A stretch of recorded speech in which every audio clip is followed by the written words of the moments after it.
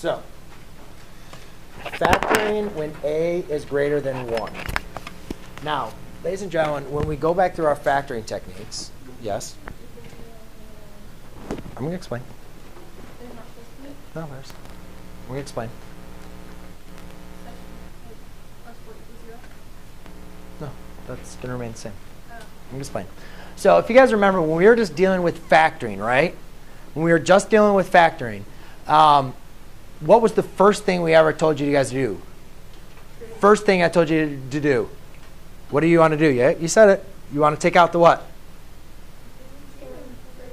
Take out the greatest common factor, right? Always, when looking into factoring, see if you can take out the greatest common factor. So what I'm going to do is I'm going to just do this problem first, because I just wanted to explain again factoring. So remember factoring, what we did was we always looked to take the greatest common factor out. So here I can factor out a 2. So I'm left with 2x squared minus 3x plus 2, right? Then you can kind of factor that out. You don't need to really worry about it. Now, what we can do is how do we factor? Remember the whole process of factoring was taking a trinomial, a polynomial with 3 terms, and writing it as a product of 2 factors, a product of 2 binomials. So how did we do that?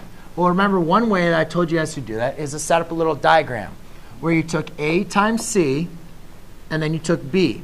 Now, since I factored out this 2, I can just rewrite this as x squared minus 3x plus 2. I'll explain a little bit more why I can do that, why I don't really care about that 2 right now. I factored it all out. So I have x squared minus 3x plus 2. Remember, everything can be formed in ax squared plus bx plus c.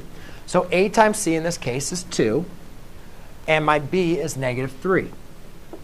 So on your homework, remember we worked on what 2 numbers multiply to give you 2, but add to give you negative 3. Right. Negative 1 and then negative 2. So what we did was these were 2 numbers that would become our product. So we could write our trinomial as a product of its factors, right? We can write it as a product. This was called factoring. If you wanted to check your work, did I do my factoring correctly? You can multiply by FOIL, right, or FOIL technique. You can multiply that back out to see if you got your answers, correct? All right. So we talked about factoring. Factoring is a technique because, ladies and gentlemen, when we get to an equation, right, remember when we want to find the equation, we want to find the solutions, right? Or in a quadratic, a lot of times we call these the roots. Exactly. So if I want to find the roots or the solutions, previously you guys just learned to do what? Add one to the other side, undo addition, undo subtraction, right?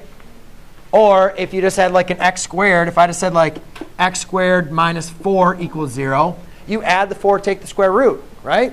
But here I have 2 x's, so I can't just simplify and solve like I used to. What we're going to do is we have to factor it. And the reason why we want to factor it is because I'll explain it in a second. But we have to factor this. So we learned other factoring techniques. This is pretty basic factoring technique, right? You just create the diamond and get through it. But when you have an a is greater than 0, you always want to look to first factor out that a. And here, can we factor out that negative 3? No. All right? So you can still solve the problem, though, in the similar fashion. And this is what you do. Still do your a times c. That's why the a times c never changes. A times c is going to be negative 24. B is going to be negative 10. So then I look at it, I say, what 2 numbers multiply to give me negative 24, but add to give me negative 10? Yes? Very good. So now, rather than rewriting it as a product, here's the biggest mistake students make. They do it like this. Because that's what you kind of did over there, right? So students write it like this. And then they say, but some of you might be saying, why is that wrong? Remember, I told you guys, you can check your answer, right? This times this equals that. Does x times x give you negative 3x squared? No. Does negative 12 times 2 give you positive 8? No. So this is not the answer. So, well, I'm Mr. McLogan. How do you find the answer? Here's what you're going to do. Rather than setting it up as its 2 factors, we're going to rewrite the equation. Negative 3x squared minus 12x plus 2x plus 8 equals 0. what you guys notice is these two, those two values that I did, add to give you your middle term. Does negative 12x plus 2x give you negative 10x? Yes. Okay, now why would I do that, right? That's might be, why would you want to do that?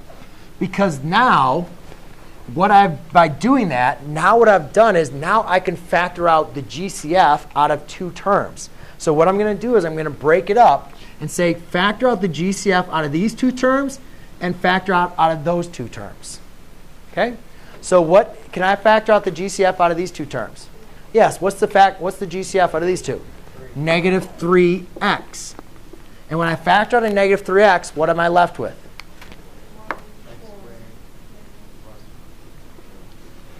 X plus 4. And then can I factor out the GCF out of these two? Yeah, you can factor out a 2. And when I factor out a 2, I'm left with an x plus 4. Now, gets a little more. We're still not done, because we still don't have this as a multiplication problem. But what you guys can see is, can I factor out something else? Do they share something else again? X plus 4. So now I can factor out the x plus 4. And when I factor out the x plus 4, what's left over? Negative 3x plus 2 equals 0. Then what you guys notice is now have I created this to a multiplication problem of two factors? Yes, now it's written as a multiplication factor of two factors. Since you have two numbers multiplied to give you 0, you can now say that either one of them can equal 0. So therefore, your answer is x equals negative 4 and x equals 2/3. Whew, perfect time to slow it in. We'll go back over it a lot more next class period. Ladies and gentlemen.